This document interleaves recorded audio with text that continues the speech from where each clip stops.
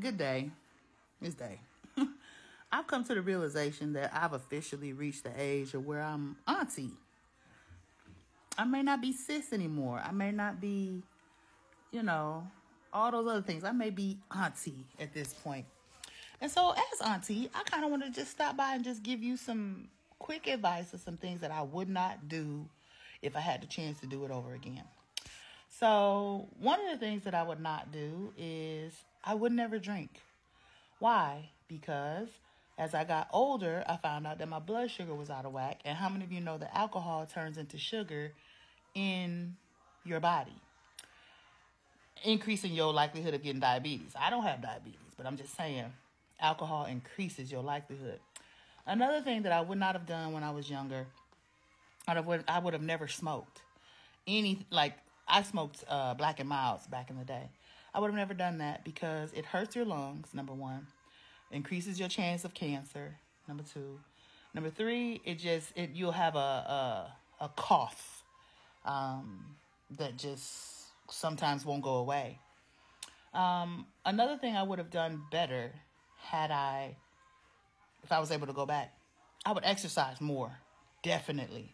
I would exercise more and I would eat healthier.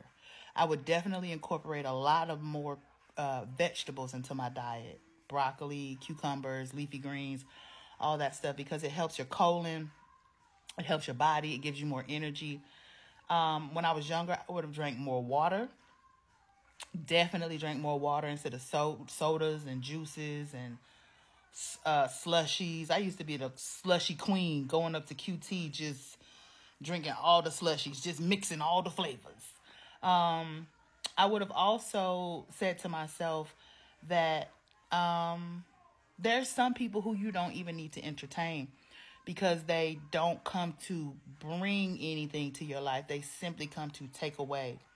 I would have told myself to be a better judge of character and not jump into relationships just because he likes me and I like him. But I would have done more research during the dating,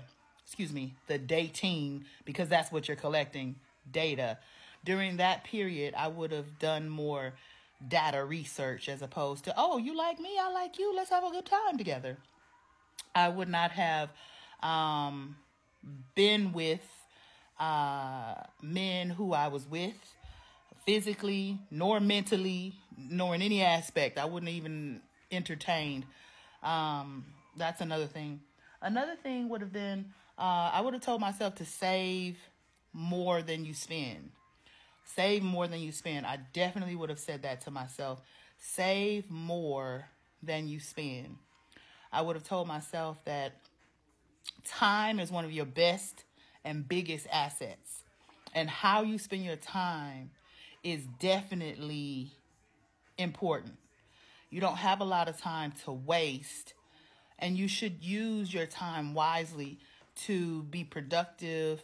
And I'm not necessarily productive in a material sense, but even just producing joy. Like, how do you use your time to produce joy? Do you go for walks? Do you go and do things that make you happy and give you a sense of fulfillment in life? Some other things I would have told myself. I mean, there's plenty of things I would have told myself, but I think that's a good start right there. And I'm saying all of this to say this, because I know I have a lot of young ladies and young women, even some older women on my timeline. And some jump in my inbox like, hey, auntie. And I'm like, dang, I thought I was still young. But if I'm about to be 46, then yeah, I'm knocking on 50. And it doesn't even feel like it, y'all. But I don't know. Anyway, life is good. But I say all of this to say that maybe I can help someone before they get to my age. I maybe can help someone even now reconsider how they handle themselves and how they handle life. I would also tell myself, try to start your own business doing something. Yeah, you can go get a job. Yeah, you can go get a college education, all that good stuff. But try to start a business doing something that you do. Like, try to learn a trade, a vocation, something that you can do with your own hands that nobody can take away from you ever. Right? For me, it was makeup. It was photography. It was the ability to write. tutoring, though, like no one can take that from me because that's in me. That's a part of me. That's something that I know how to do. That's something that I am very good at. So I would seriously encourage myself and anyone who's listening to this video, find something that you can do with your hands or with your mind or your abilities that nobody can take away from you. Because this is what I've learned. When you work a job, sometimes people hold that over your head. I have your job. I have your job. When you have gifts, skills, knowledge, and ability that nobody can take away from you, people could dangle whatever carrot they want to dangle in your face.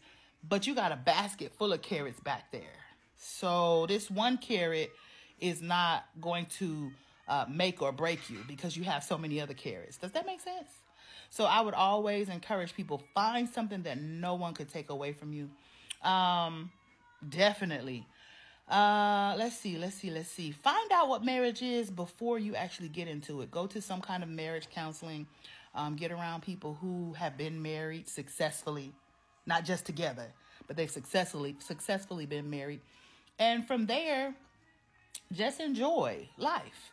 Like, I'm going to be coming back with some different tips as well, but I think that's a good place to start. So tell me if you enjoy these or if there's some that you'd like to add that you would tell your younger self.